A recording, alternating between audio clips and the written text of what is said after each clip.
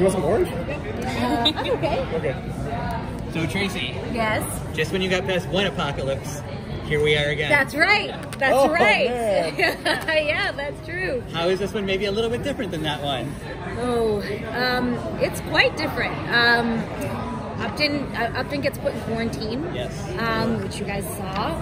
And she meets a young girl that's also in quarantine, and they develop a bond and try to help each other through it. So that's kind of fun. Thank you. It smells amazing. Yeah. Yes, that is all my news. Okay. Yeah. So I will ask the $1 million question. Hey, all right. Ever since Upton and Ruzek broke up, all I've been hearing is, when are these two guys going to get together? But I also kind of like the friendship and the partnership dynamic that you two have built. So I'm curious, like, what's your opinion as actors? Do you want to see Jay and Haley get together? Like, what are you rooting for? I don't know. I mean, I'm good. Oh, Either you're way. filming this while I'm munching this orange. That's going right on Twitter. Great. I think, I don't know. I think if that were to happen, Jay would have to get his stuff together, right? Because he's always, you know, they get closer and there's a bond and they trust each other, and then Jay goes off the rails and does something crazy, and Upton has to like reel him back in. Yeah. So that would have to shift in some way. Yeah. Because I'm like, just because they work well together doesn't mean they have to sleep together. Like, they could just work well together. That's true. Yeah, who knows? We'll see. We'll see what happens. We know nothing. They tell us nothing. Spellstead seems like he's trying to kind of step into the role of Voight's conscious, kind of like Antonio was. Why do you think he's taking this on? That's a great question. As I finish this orange. I think somebody's got to do it. You know, in the first episode, Voight is up for a murder charge. Yeah. Ruzek doesn't have his badge, and you know, there's a fine line between right and wrong, and we kind of always walk that line, and sometimes Voight does some really wrong stuff trying to get the job done, even if it's justified because he's doing something right. And I think Jay, you know, someone has to be the voice of reason and reel him back in and make sure that he doesn't go too far, because I think Voight would always go too far if someone wasn't watching his back. That's a great answer. Thanks. Good job. I've heard some pieces already that it sounds like there's going to be some Halstead Brothers stuff going on in the crossover, and that you're going to get to do a lot of stuff with Gelfus. What sort of story can we expect there? There isn't a ton of brother stuff. I think it starts off that everybody's hanging out, and so you see the brothers together, and then Nick's character Will, he ends up almost succumbing to our threat. I don't know how much I can say, but Nick gets hurt, and Jay arrives. Jay arrives just after that, and after Will, it has like kind of gone down. But I'm not sure how much I can say. Yeah, I don't think I can. But then there's also a situation. There's another situation. What's the other situation? And then you're in a situation. And then Nick comes to, and then Nick. It's all very cryptic. Nick comes. I know things happen, and then you're in a situation, and then Nick comes to make sure you're okay. Oh right. Yeah. Yeah. Come on, man. We're already like 2 episodes past it now, and I'm like, I don't even remember what happened. So there's that. Yep. That we told you nothing, really. Yeah, you know, and you are we're sorry. dumber now for listening to this. We are sorry. You know, and Nick mentioned this, though. I mean, Will went through a nightmare last season, including the death of your father. Yeah. So how is Jay holding up with that loss and with everything that Jay's been through recently? Like, mentally, emotionally, how is he right now? Jay's always on the verge of like totally unstable. He's just like holding it together by a thread. You know, and who knows, he can completely spin off the rails at any moment.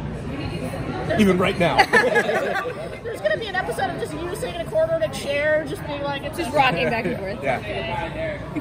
They seem to be kind of setting up Ruzek and Halstead as being on opposite sides where it comes to Voight's methods. Do you think, what are the chances of them kind of butting heads this season? That's a good question. I don't know that I see it that way. I think each episode kind of stands alone. and every case is unique. And there's going to be people that see things this way and want things done a certain way over here, and there's going to be people on the other side over here, and it's not always going to be these specific people see it this way and these specific people see it this way. I think you're going to see that interchange, get mixed up, and everybody's going to have a different opinion. And I think really, I don't know, if Ruzek and Halstead butt heads in one episode, then they won't in the next. You never know. It's going to change up every week. You know, they floated the idea in the premiere that Jay has such a promising career, maybe he needs to distance himself from Voight. I mean, does that enter into his mind at all, or is he locked up with this unit? He's going to stay with this unit, he's going to stay with Voight? That's a great question. I think Jay loves the unit, and I think that he, like we were talking about before, I think his job right now is to make sure that Voight, I think he loves Voight too, and I think he doesn't want Voight to go too far, and I think he thinks that Voight's a good cop, but that he needs balance, and I think Jay tries to balance him out. That's what I think. Just in general, how do you feel that the stakes are being raised for each of your characters this season?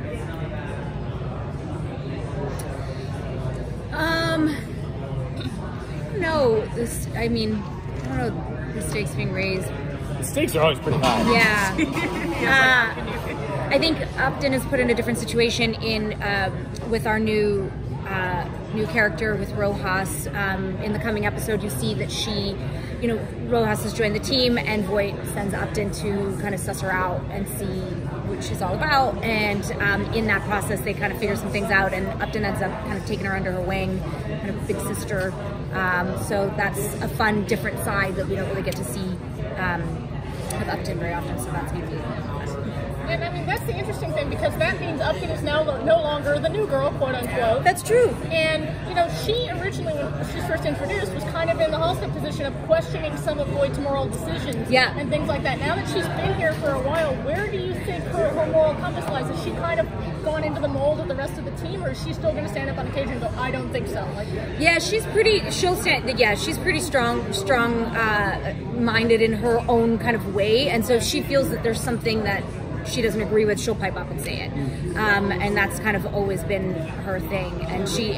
And even with anybody, if there's something that she disagrees with, she can't help it. She's gonna get it out. Are we going to get more Upton backstory? Because we've heard so much about her family. We've seen a little bit of it. There's so much stuff to mine there. Have you heard any whispers? Anything? I know nothing.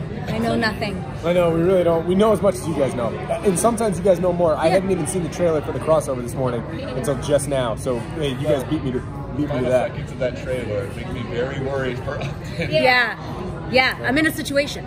Yeah. Tracy, how long did you sign the contract for?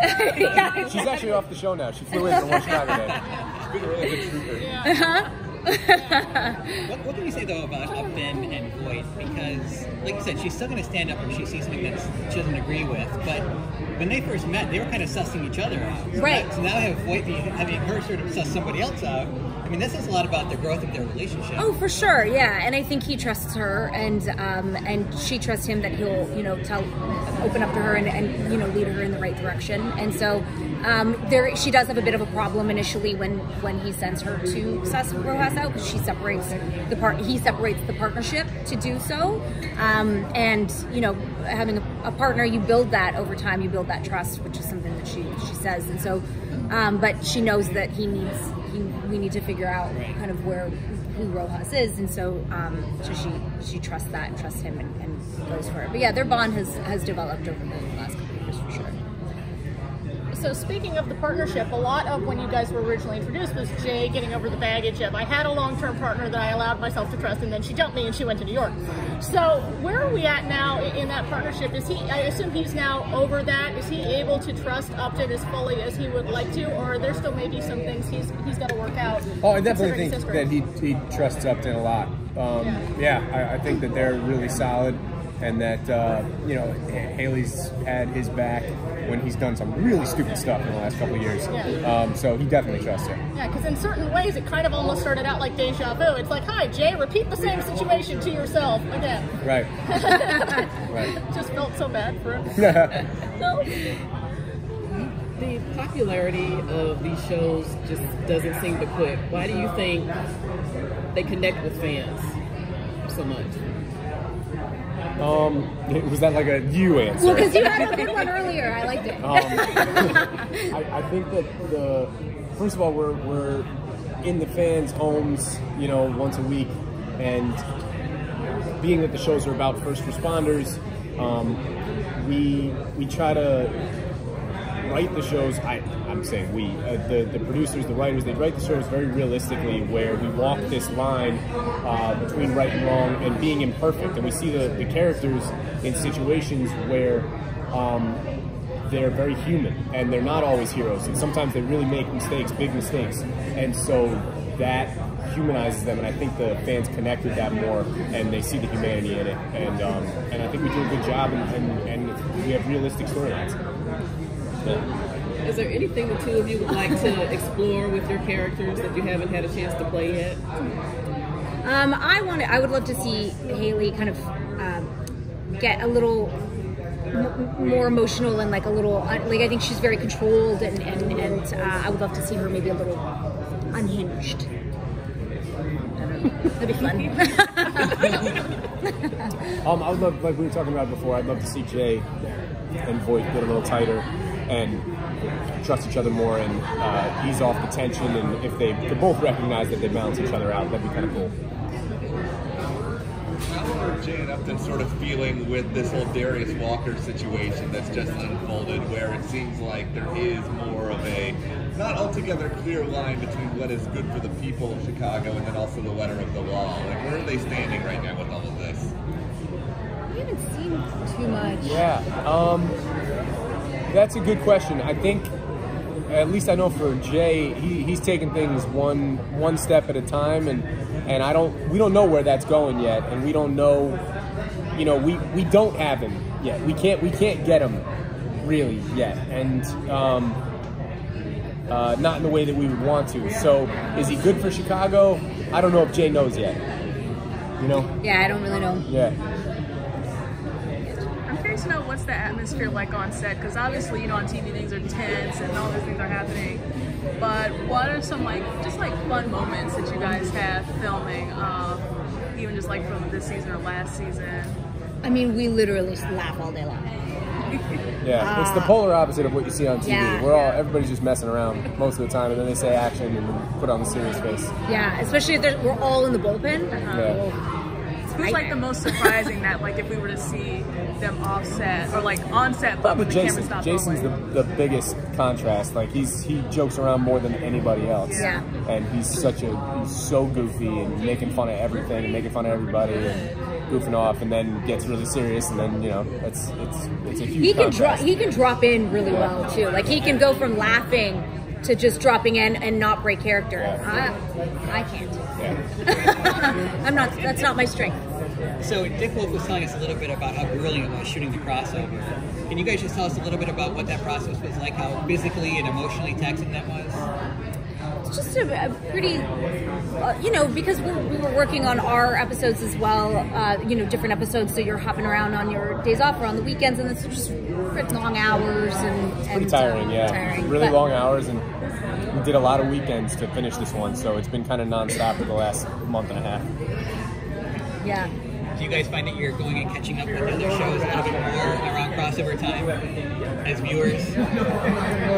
Around crossover, I mean, whenever I can, I try to watch. On what, you know, if we're done in time, then I try to catch all three. Done working in time, but usually we end up working, barely catching PD either. So try to catch up whenever there's time, for sure. Yeah. So you guys gave me an interesting thought, because there's a lot that even you don't know. Do you guys sit around and theorize about, like, you have maybe your own idea about what Upton's family is like, even though they haven't told you, or maybe like a direction you guys, but how much time do you guys spend going, we don't know the answer, but now I kind of really want to know what it is, and maybe it's this?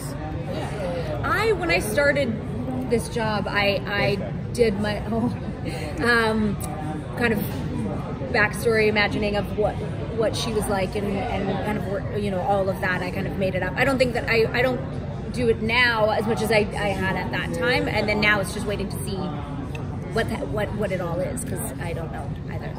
I don't. I turn it off. We're at work, we're at work, we're at home, we're at home. I'm not at home with work as much as as little as possible. Just me then. Okay, good. Yes.